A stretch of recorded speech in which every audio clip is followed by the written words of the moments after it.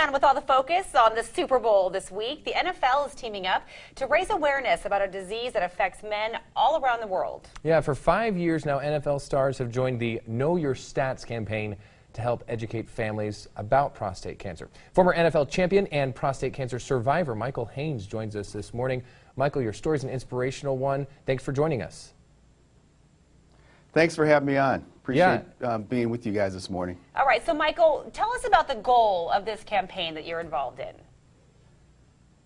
Well, the goal is really to get people educated, make them more aware about prostate cancer. Most people don't know that 1 in 6 men will be diagnosed with prostate cancer in their lifetime. When you compare that to 1 in 8 women will be diagnosed with breast cancer, we all know tons about breast cancer. We all know what a breast is, what a breast does, what a symptom of breast cancer is. But when it comes to prostate cancer, even though more men are going to get it, most men don't know what the prostate gland does, where it's located, or any symptoms of prostate cancer. So it's just like breast cancer. It's that if you catch it early when it's treatable, good chance you're going to be fine. And so a lot of men are finding out in the later stages, and we're trying to make a difference there and hopefully get them aware of some of the symptoms, encourage them to get to their doctor, have a conversation about the disease, talk to people in their family about it, and hopefully that'll save their life and others. And Know Your Stats is a very appropriate name. As a man, I appreciate hearing those numbers from you, Michael, just because you don't think about them every day, like you said. And we understand that you're actually going to be part of the halftime show at Super Bowl 48 as part of Know Your Stats. So what can we expect, on that front?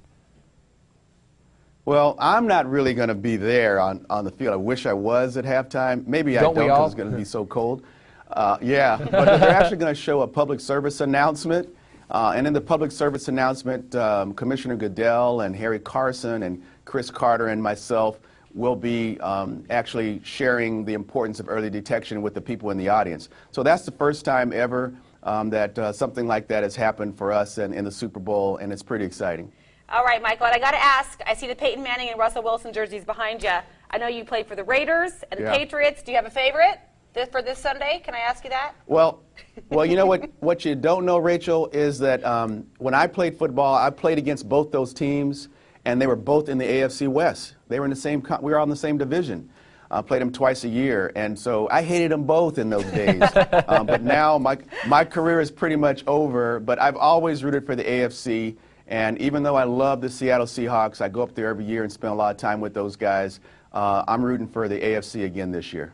All right. Thank you. Michael Haynes with the Know Your Stats campaign. Thanks for chatting with us this morning, Michael. Yeah, some great information. Thanks a lot. Thanks for having me on. Yeah, you bet. Right now your time is 6.